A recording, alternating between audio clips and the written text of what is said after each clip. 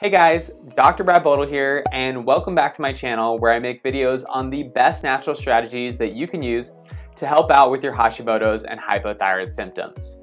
And today we're going to be looking at probiotics and how they can help you out with your gut and thyroid function. Specifically, we're going to cover the connection between our thyroid and gut.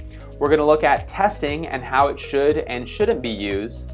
And also we'll discuss the implementation of probiotics. That way you can maximize your benefits and outcomes.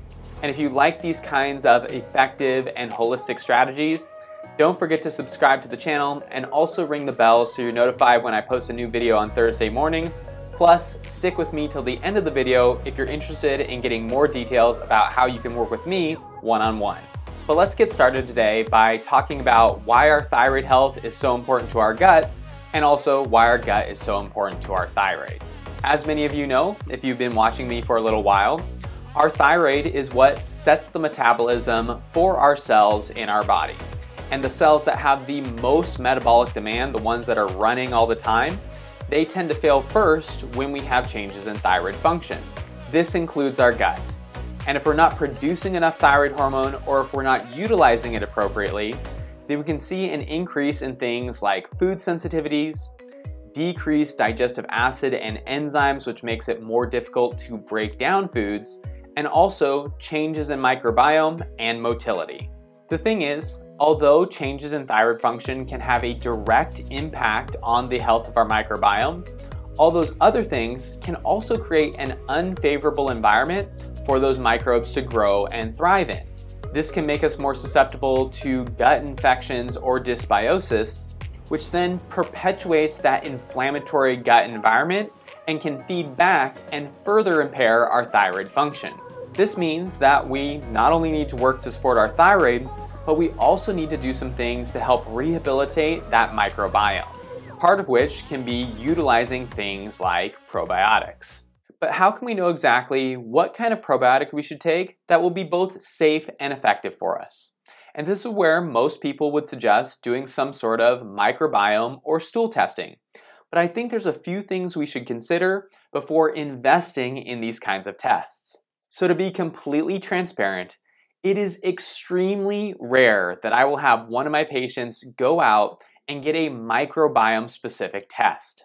And if we are including that in our overall workup, the reasons are usually because either the person has a history of international travel, they've had food poisoning that seems to coincide with an increase in their symptoms, or we've already applied some amount of gut therapies and things aren't improving or just aren't making sense.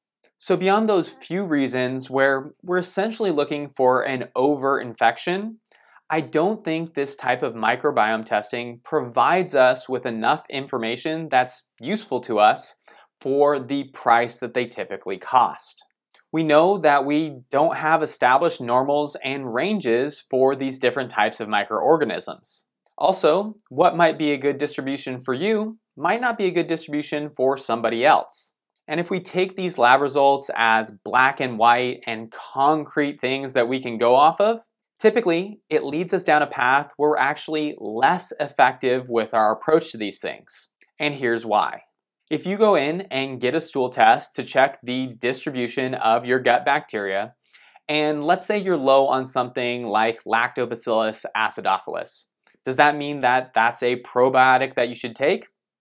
Maybe. We don't actually know. Now, obviously, I understand how that can be a little bit confusing. If there's a strain of bacteria that we generally regard as healthy, and your test is coming back and showing that it's low, then it would be sensible for us to try to replace or take that bacteria in a way that it would help our overall gut environment. But that's just the thing. It's never about one strain, it's about supporting the entire environment or ecosystem of our gut. Just like it can be hazardous to introduce an animal to a new environment where it has no natural predators, the same thing goes for our gut. It's all about balance and integration. And using a test to say that we're low or high on 1, 2, 3 or more strains really misses the big picture. So just like with food sensitivity tests that we've talked about before, it would be nice if we could take a microbiome test, and get a specific recommendation for the exact strains that we should take. But we simply don't have enough knowledge on the topic yet, and although these tests can give us a general idea of our gut health, using them as a de facto roadmap for what we should eat and what types of probiotics we should take is, in my opinion, usually a strategy to either sell a test or sell a product that goes along with that test. But, and this is the last thing that I'll say about microbiome testing, you might be asking yourself, if we don't test, then how will I know what I'm deficient in and what I have too much of? If I'm low in something, shouldn't I take a probiotic for that? And if I'm high in something, if I take more of it, won't it make me worse? But just like these kinds of tests don't know the normal ranges for you as an individual, they also give us the wrong idea about how probiotics can work therapeutically. Just like we said before, we don't want to focus on the replacement of a specific strain. We want to support the health of the environment overall. And probiotics, although many people refer to them this way, aren't a seeding mechanism. They're not a strain that you don't have and now you take that probiotic and now you have it. Instead, they actually work as a modulator and help to support reducing inflammation, reducing microbial strains that are unhealthy to you, and supporting the function of the gut as a whole. So instead of assessing probiotics on a strain-by-strain basis, we want to categorize them based on the modulating effects that they can have and figuring out which one is the best fit for you.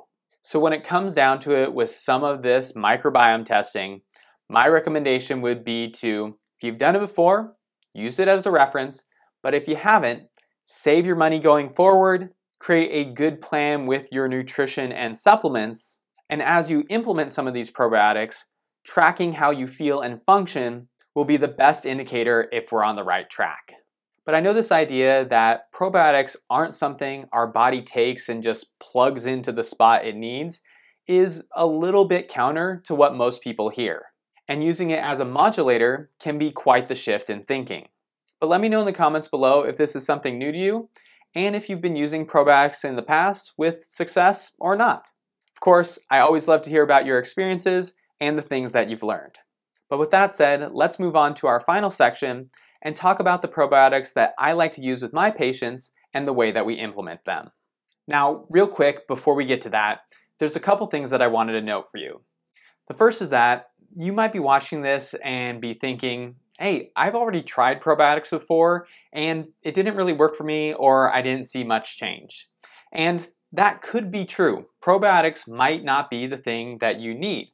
But what I often see is that when people take probiotics, the ones that we get from our average health food store or the grocery store typically don't have therapeutic amounts of probiotics in them, or they're not the right fit for you, or sometimes there's other ingredients in there that can cause problems for us. So of course, make sure you're reading the label, and if you've tried one before, you can compare it to the dosages that I recommend here in a second to see if it's something that has enough punch to change your physiology.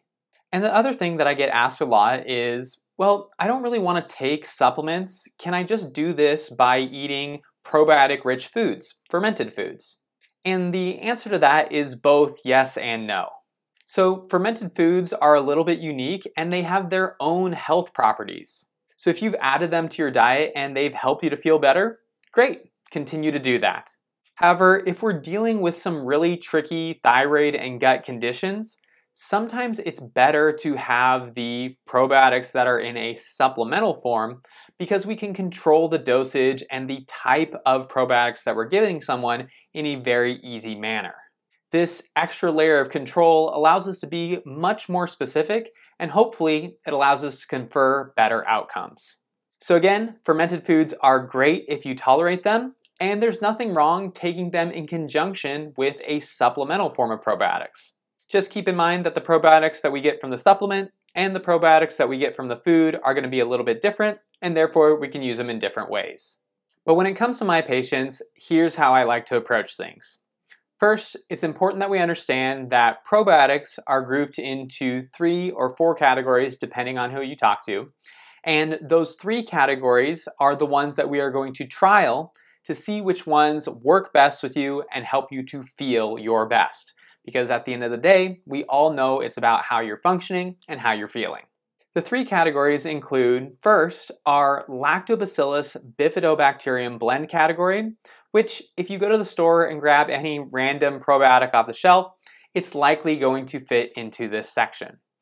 Next is our yeast-based probiotic called Saccharomyces boulardii, and third is our bacillus-based probiotics, which are also known as soil-based or spore-based. Even though the most common kinds of probiotics are the Lactobacillus bifidobacterium blend, these days it's really easy to find companies producing all three categories. And what we want to do is get a hold of one from each category, and then we're going to trial them separately over a period of 6 to 9 days. Whenever we add a new probiotic in, it's normal to have a little bit of bloating, a little bit of gas, and maybe some changes in bowel movements. But these should dissipate or improve for us within about 48 to 72 hours. If you take any probiotic and get significant amounts of symptoms, not only gut symptoms, but potentially things like fatigue and joint pain, then those are pretty good indicators that that probiotic doesn't fit with your system and probably isn't a good choice for you. But unless you have a prior experience with a particular type of probiotic and know you don't do well with it, you can start your probiotic trial in any order. But we'll refer to things in the same order I just discussed, which will be the Bifidobacterium lactobacillus. I flip those around. Doesn't matter. Lactobacillus bifidobacterium blend, then the Saccharomyces boulardii, then the spore-based probiotics. So on day one, what you'll do is you'll take the Lactobacillus bifidobacterium blend, and 25 billion culture forming units is a great place to start. Take that dosage one time a day for 2 or 3 days, and as long as it doesn't give you any of those overt severe symptoms, then it's likely a good option for you to use therapeutically. Of course, and hopefully this goes without saying, but if you feel worse early on in the trial, so before you get to day 2 or 3, it's okay to stop it at that time. And it likely won't get better if the symptoms are very severe. So once you notice yourself feeling poorly, feel free to discontinue and then give yourself a day or two to recover. Once you've determined yay or nay on the Lactobacillus bifidobacterium blend, then you can move on to the Saccharomyces boulardii. A good starting dosage here is about 3 billion culture forming units, and you'll want to do the exact same thing that you did on days 1 to 3. You want to take that Saccharomyces boulardii one time a day for 3 days, track your response, and determine how you feel.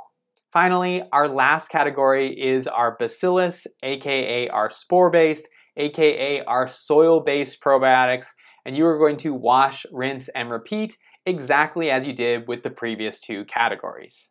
For our bacillus probiotics, about 2 billion culture forming units is a good place to start, and again, one time a day for 2 to 3 days.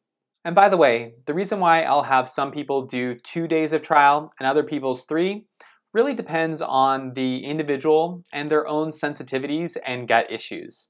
The more sensitive someone is, the more time I like to give them, and I feel like it's a bit more of a cautious approach just to make sure that nothing starts to change on those later days. But if you're someone who feels a little bit more healthy and stable, then going at it with 2-day intervals certainly is enough to give you some good information. Either way, once you're done with those 6 or 9 days, then you just want to assess how you responded to each individual probiotic. If only one worked for you, then you'll want to choose that one moving forward. However, there can be a synergistic effect by using multiple probiotics, so if we can, it can be beneficial to use 2 or 3. But using 2 or 3 is not better for us if any one of those caused issues for us previously. And the only reason I highlight that is because I know some of you out there are pretty gung-ho, and you might try to force the issue just because you think, oh, if 1 is good and 3 is supposedly better, well, I'm just gonna make it happen. Don't make it happen. Listen to your body and listen to the trial that you just did. That's the whole point, is to gain information. That way you can use it in an effective manner. Once you have your probiotics selected, you can certainly stay at the starting dosage, but it wouldn't be unusual for me to range the Lactobacillus bifidobacterium from 25 billion culture forming units all the way up to 100 billion culture forming units. Saccharomyces boulardii from 3 to 6 billion culture forming units, and the Bacillus probiotic from 2 to 4 billion culture forming units. Once you have the right kinds of probiotics and have also adjusted the dosages to match your needs, then I usually have people monitor their symptoms on a monthly basis. But I like to look at things on a 2-month or 4-month window, as I find that those are good times to check in and reassess things, since some of this progress will take a little bit of time. One thing to keep in mind while you're going through this phase of your health journey is that even a probiotic that's helpful in the beginning may eventually reach sort of a point where it's no longer clinically useful, or that it's kind of pushing things in the opposite direction where it's making things a little bit worse. One example of this would be if you are looking to improve your gut health to help reduce some of the constipation that you're experiencing. Well, it's possible that after you find that right combination of probiotics, it helps to improve your bowel regularity. But maybe you check in at 4 months and now your stools are getting a little bit loose and runny. Well, it doesn't mean that the probiotics are now necessarily bad, it just means that they've reached their endpoint. And you can now either reduce the dosage or ideally manage things primarily through a nutritional approach. Remember, the probiotics are there to help modulate the gut environment. And hopefully they can create a little bit of space, a little bit of room for your body to heal and your own microbes to grow and stabilize your digestive health.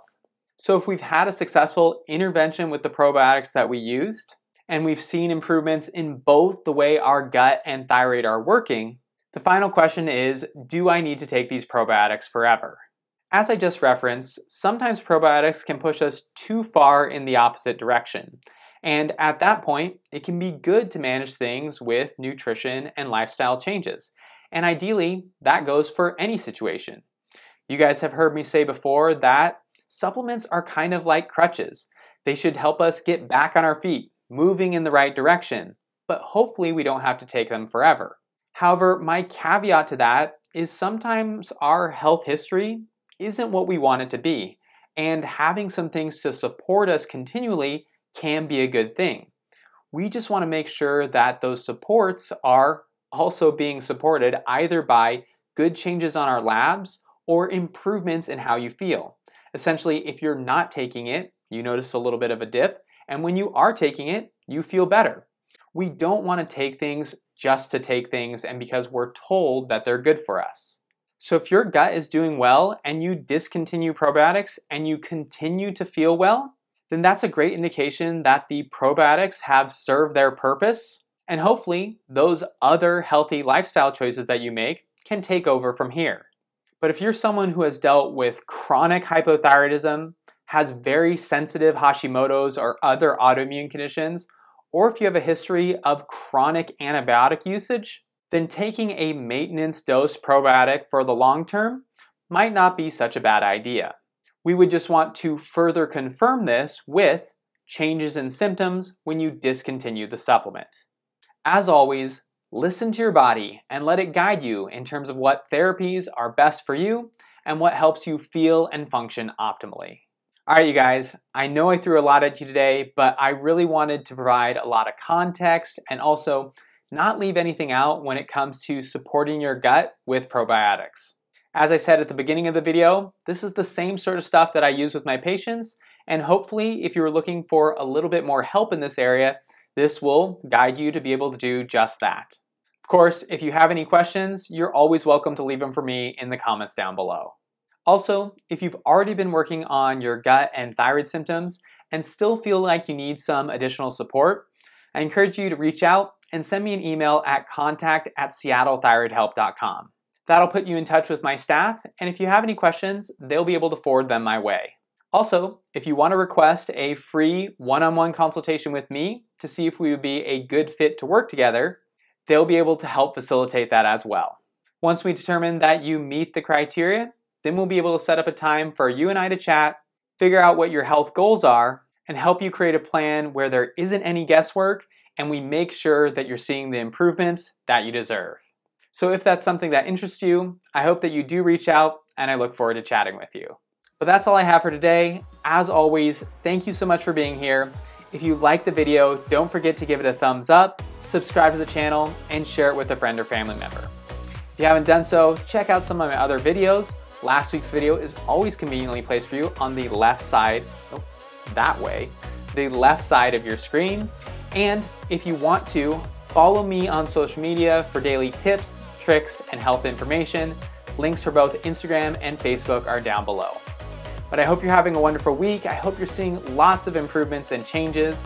My name is Dr. Bodle. I'm always here for you guys, and I will see you next Thursday.